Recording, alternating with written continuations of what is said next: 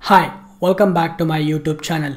In this video, we will discuss how to Dockerize the Springboot application with the MySQL database. In the previous video, we discussed about Dockerizing the Springboot application with the in-memory database. In case if you missed that video, the link will be given in the description section of this video. Go ahead and watch that video. There are two different ways to Dockerize the Springboot application with MySQL database. The first approach is by creating a Docker network, and the second approach is by using the Docker Compose. In this video, we will discuss about using the Docker network. Let's begin. I have created a text file and I have written a series of steps that how we can Dockerize this Springboot application with MySQL database, and we are going to follow these steps one by one. We are going to Dockerize one of the REST API, which is Expense Tracker API. This is a production ready REST API. In case if you don't know how to create a production ready REST API with Springboot, JPA and Hibernate, I highly recommend you to check out my Udemy course, where I will teach you everything you need to know about Springboot, JPA, Hibernate, and deploy the application to the AWS and Heroku. Go ahead and check that course. The link will be given in the description section of this video. So the first step is we need to pull the MySQL image from the Docker Hub. Let's open the command prompt or open the terminal. In case if you are on Mac, we're going to use docker pull command. Docker pull image name MySQL : the version 5.7. Hit enter. This is going to pull the MySQL image from the Docker Hub depending upon the internet speed. For some reason we are getting this exception. In case if you are also facing this exception, which is no matching manifest for Linux /ARM64/v8, then you need to append the platform option. Let's use the other command, which is docker pull -- platform Linux /x86_64. Let's use this. We just need to add the platform option and hit enter. This is going to pull the image from the Docker Hub. This will take a couple of minutes depending upon your internet speed. As you can see, it starts pulling the image.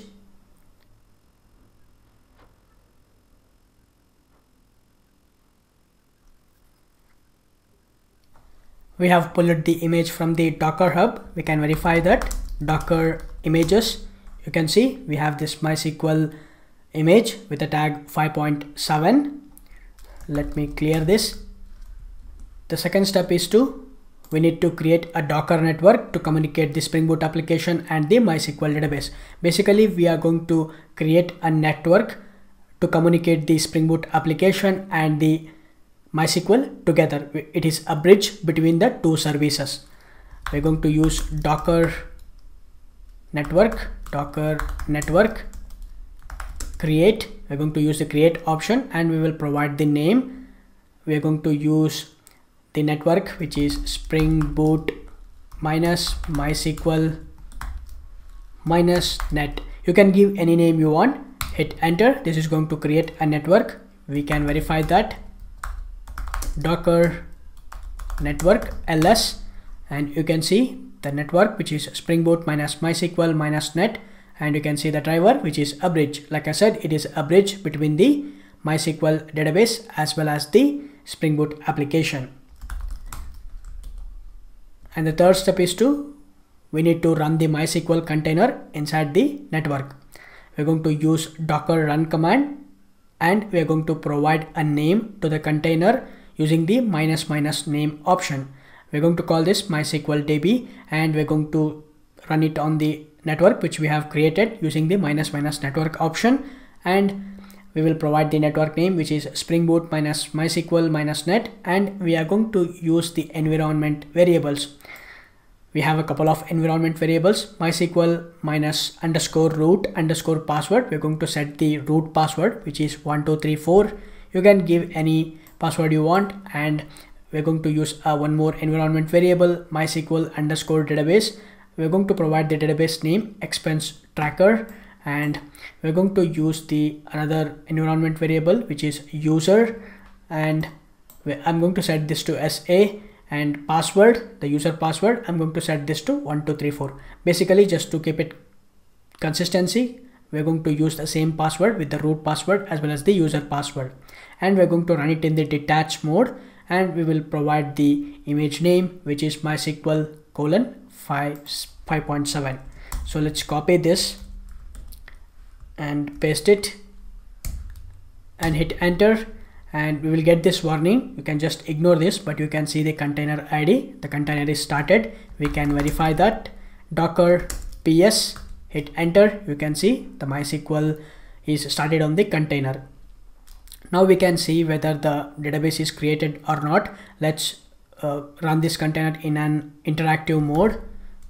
We will use Docker access and -it, which is interactive mode, and we will need to provide the container ID 454, and we're going to use the bash command.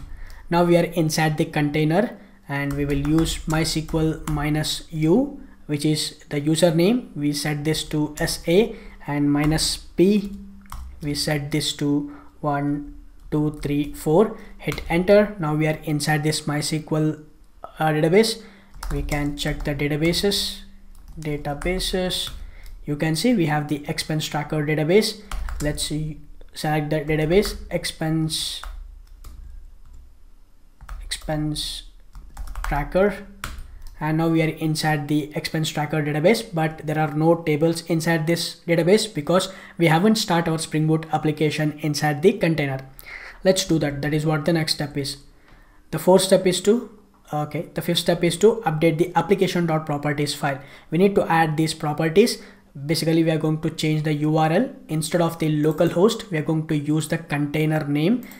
If you remember, we have given the container name for running this database, MySQL database, and we need to use this container name instead of the localhost, and we need to provide the username and the password.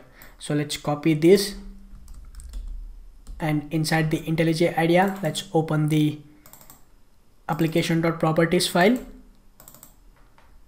Let me copy all. Let's replace all of this with the one which we have copied.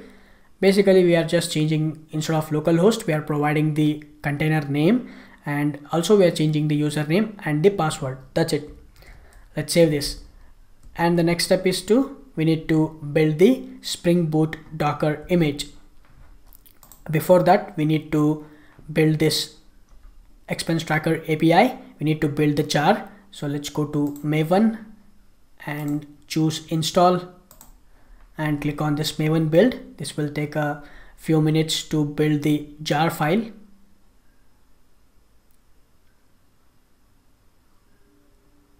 You can see build success. Inside the target folder, we have the expense tracker API.jar file.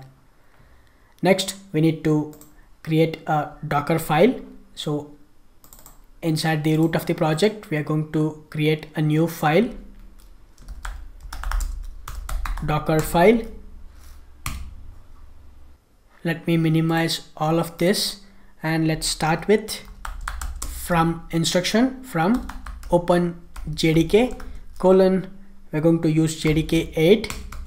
Next, we are going to use the copy instruction. We're going to copy the jar file which is present inside the target folder, expense tracker API.jar, and we're going to copy it to the image which is having the same jar file name, which is expense tracker API.jar, and we will use the entry point instruction, and we will provide the Java command which is java -jar,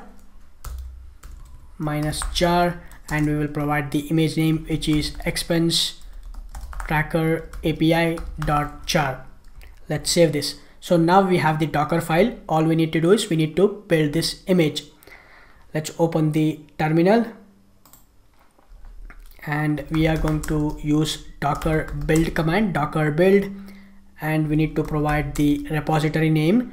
We're going to call this, let me see what I can return in the instructions in the steps Springboot MySQL.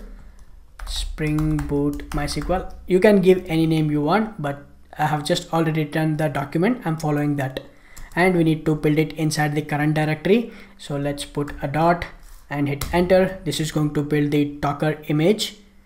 This will take a couple of minutes. Once the Docker image is built, we can verify that Docker images, and you can see we have the image Springboot MySQL. The tag is latest and the size is 564 MB. Next, the last step is we need to start the Springboot container on the same network. So we're going to use the docker run command, and we will use the -- network to run it on the network which we have created earlier, Springboot -MySQL -net. And we will provide the name to the container using the -- name option. We're going to call this Springboot -container, and we're going to provide the port using the port option -p option, the host port and the container port, and we're going to run it in the detached mode, and we are going to provide the container name, which is Springboot MySQL. Not the container name, this is the repository name. Let's do this. Docker run, we're going to use the run command, and we are going to use a network. We need to run it in the same network, Springboot MySQL -net, and we need to use the -- name option to provide the container name. Let's call this Springboot container, and we're going to use the port -p option. We will provide the host port. Basically, I'm going to map the same port 8080, which is the host port, and the container port, which is 8080, and we're going to run it in the detached mode, and we need to provide the repository name, which is Springboot MySQL, and hit enter. This will start the container. We can verify that Docker ps. You can see it is started, and this will take a couple of seconds to run. We can check the logs, Docker logs, the container ID, which is CCA, hit enter. You can see it is started on the port 8080. We can check inside the database whether the tables are created or not. Let's open the command prompt or the terminal, and inside this let's use show tables. Hit enter. You can see we have the two tables has been created, tbl_expenses, tbl_users. Right now there are no records inside this. We can verify that. Select star from tbl_users. Hit enter. See, we have an empty set. Let's go to the postman. Let's fire a new request. This is a post request, localhost :/API/v1/register. First we need to register.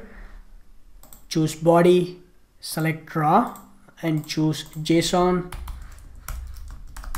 Let's provide the name, which is Bhushan. Email bhushan@example.com. We need to provide the password 123456 and click on the send. We do get the response back, and let's change this to login. We don't need this name. Click send. We should get the JWT token back. Our application is working as expected. Let's verify it in the database. Hit enter. We do get a user which we have created just now, Bhushan. And if you want to exit from this MySQL interactive mode, you can write exit. You will come out of the MySQL. If you come out of this container as well, you just need to again use exit. You will come out of the container, and still our containers will be running. You can see there are 2 containers are running. If you want to stop the containers, you can use docker stop. You need to provide the container ID cca and also 457. Hit enter. Both have been stopped. Okay, this is 454.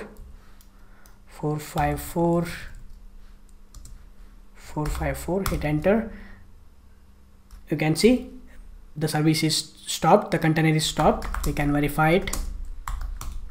Exited 18 seconds ago, exited 4 seconds ago. Alright, this is all about Dockerizing the Springboot application with the MySQL database. We have used one of the approach by creating the Docker network. There is also one more way we can use the Docker Compose that we will see in the next video.